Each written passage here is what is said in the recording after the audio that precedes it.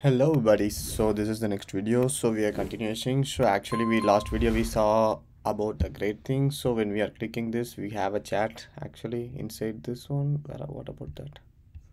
What happened?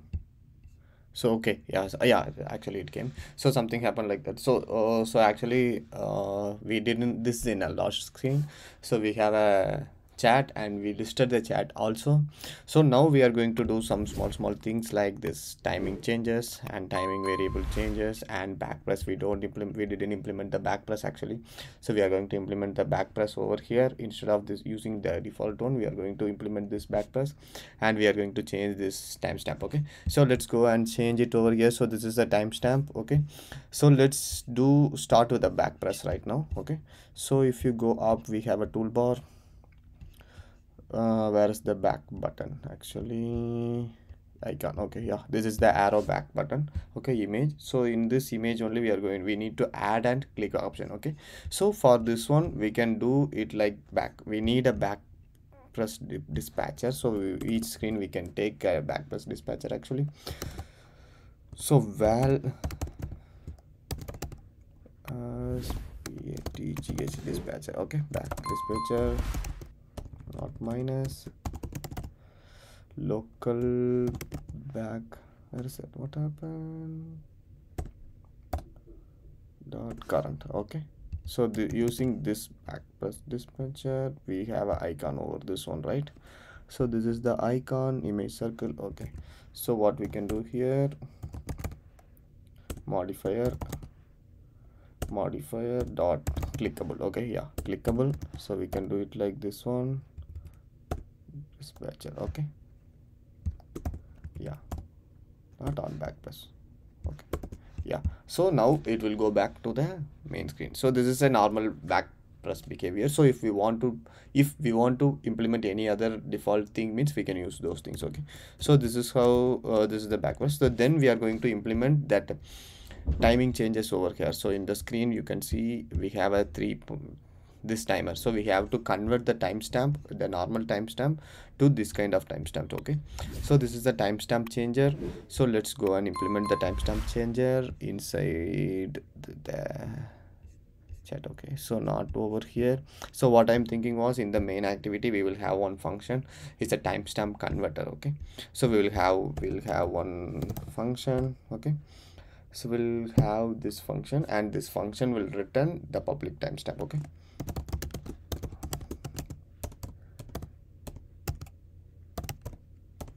format timestamp. Okay, so this timestamp will get the timestamp. Oh, actually it's not a timestamp, long. Okay, so it will return string. Okay, so this is our function.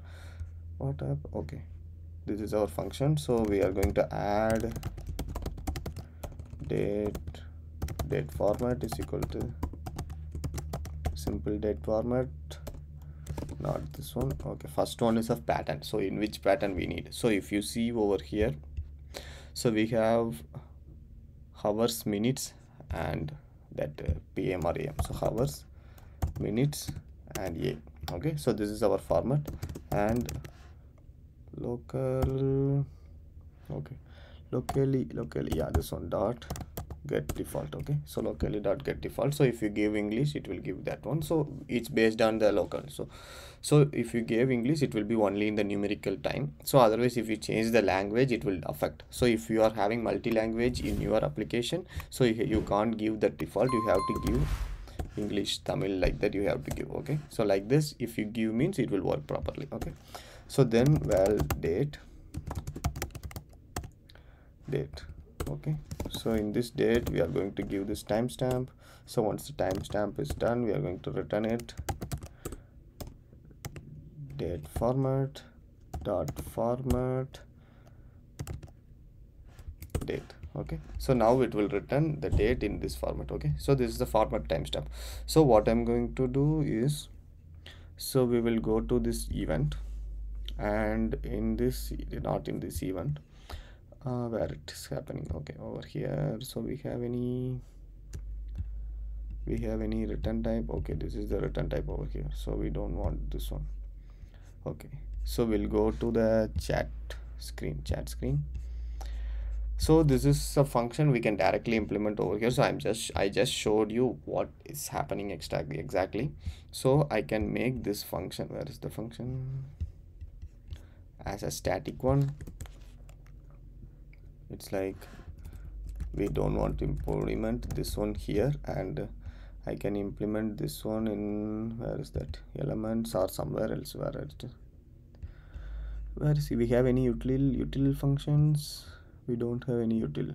Okay, snake bar elements. Okay, LD elements. Okay, object.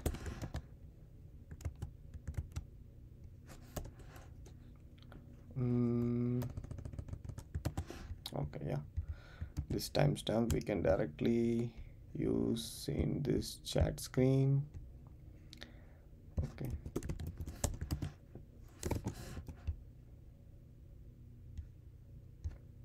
okay, yeah, here item dot timestamp. Okay, this is what, okay, yeah, the same thing over here. Okay, okay, yeah, so this is done. So I'm just stopping. Let's run the application and we'll check once. Okay, yeah.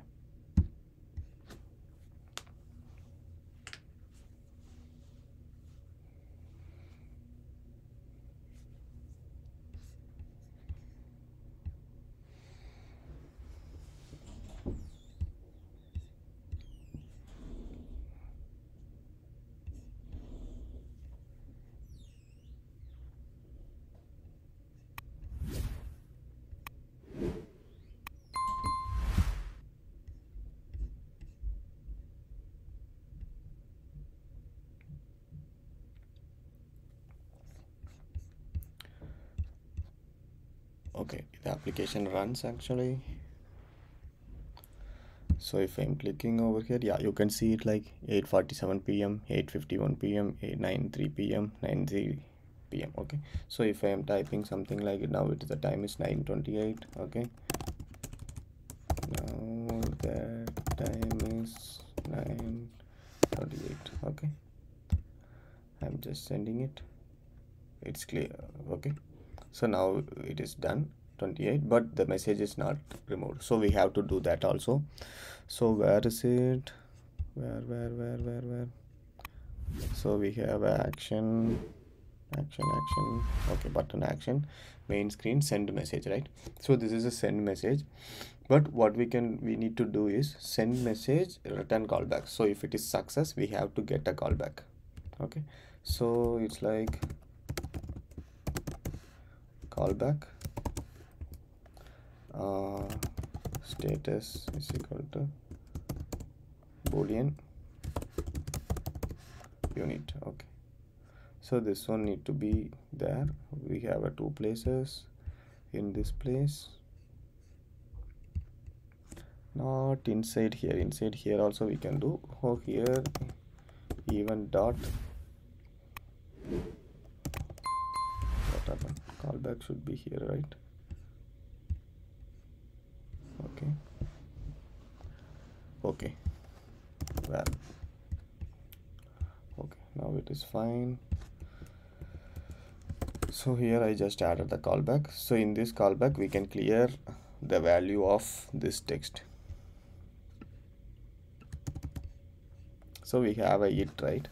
So if it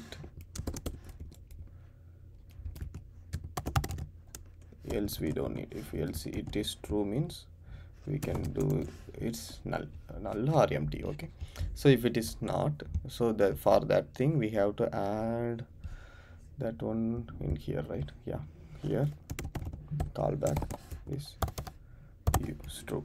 So you can think like it is always true, why we are giving this one. So but in case not now, so if you are elaborating and doing something, so for now I need to show you, for that I'm doing this like this. So if you are doing elaborating and doing like that, means you can do something, because this where I am calling this one here, so you can send this one inside this chat view model, and you can do it like based on the success and failure response. You can do whatever you want, or otherwise you can give this here, as here you can give like boolean. Okay, It's like we can give like status boolean. Okay, boolean. So in this status we can give like, so this is a success, true, this is a failure, false. Okay, so I'm going to, in the main activity, if you go here, it will have a it, so that it I'm giving here. Okay, done.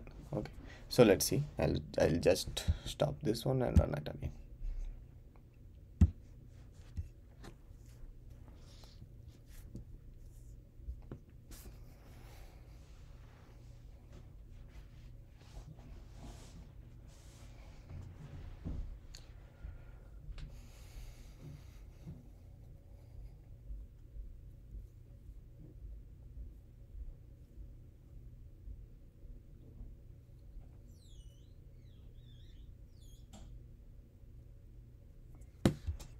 Yeah, our application runs over here, so I'm just going and clicking arrows.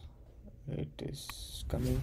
Yeah, you can see it here, the timing is right. So when I am clicking here, I'm running. Okay, it needs to clear now. Okay, I'm just clicking. Yeah, it needs to clear now, centered actually. So you can see it here. So the thing is, in the Firebase notification, we didn't do any process to get the message when we are sending it, right?